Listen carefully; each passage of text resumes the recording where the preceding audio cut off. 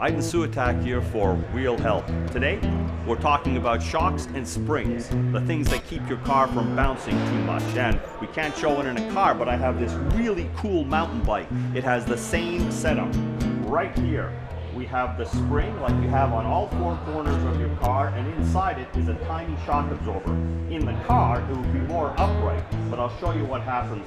When you take the bounces, the spring compresses, takes the bounce, and the shock absorber keeps it from bouncing on and on and on. And here's what happens in your car. When you hit a bump, it stops bouncing immediately.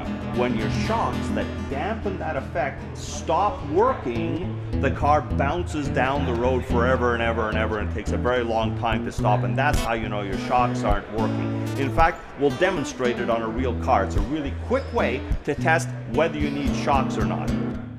All right, now here we are in front of a real live car, and I'm going to show you what I mean by the shock dampening effect. This is a really quick way to see if you need shocks on your car. When I press down on this fender, if the car keeps bouncing, the shocks have stopped their ability to dampen the motion. But if the shocks are working right, the car will come right back up and stop. Let's give it a try.